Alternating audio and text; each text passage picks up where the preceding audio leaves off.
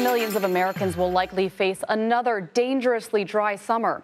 According to a report from the National Weather Service this month, the mega drought that has affected western states for more than 2 decades will get worse in the coming months. It will also affect a larger area, almost 2/3 of the continental United States. The conditions are heightening fire risks and crippling water supplies. Researchers say the mega drought is the worst the region has seen in the last 1,200 years. For more on this, I want to bring in Benjamin Cook. He is a climate scientist at the NASA Goddard Institute for Space Studies. Benjamin, how bad could this drought conditions get this summer? Yeah, probably not as bad as last year, but we're coming up at the tail end of the cold season, which is when most of the moisture comes into the region. And so, very quickly, I think over the next few months, we're going to start to see the current drought conditions probably expand and probably intensify across most of Western North America. And so, that means we're very likely looking at another summer with some pretty severe, significant drought conditions, impacts on ecosystems and water resources, and potentially very, very high fire risk in many areas. And so what are you seeing as the most immediate concerns for this year? A few things. Water resources, Lake Powell and Lake Mead, the two most important water reservoirs in the western U.S., are at near record lows. Wildfire is likely to be a very big issue in much of the region. And all these things are going to have impacts on people and on agriculture and, on the national parks in the area.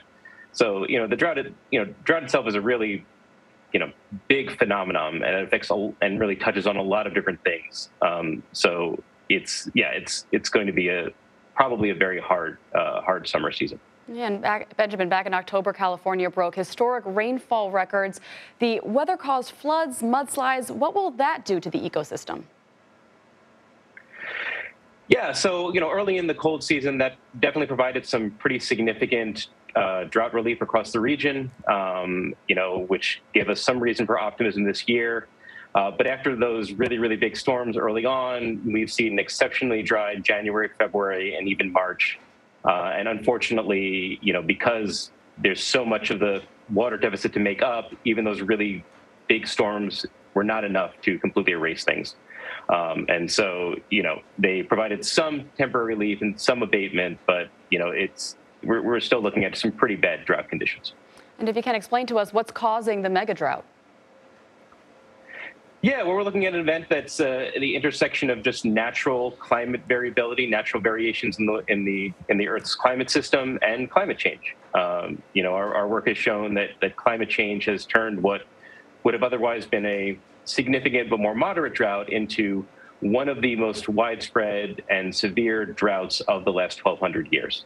And so it's the kind of combination of the two and really evidence that the impacts of climate change are not a kind of theoretical future, but are already hitting us today. Happening now. So then in the long term, how can Western states like California and Arizona support tens of millions of people and agriculture? I think we have to plan for these sorts of events. I mean, this is largely unprecedented, certainly over the last century when we've seen so much development over the Western United States. But, these sorts of events are going to be much more common. The recovery times between events are likely to be shorter. And so, what we really need to do is start preparing for a future that means a lot less water available across the Western United States. Benjamin Cook, thank you very much. Thank you.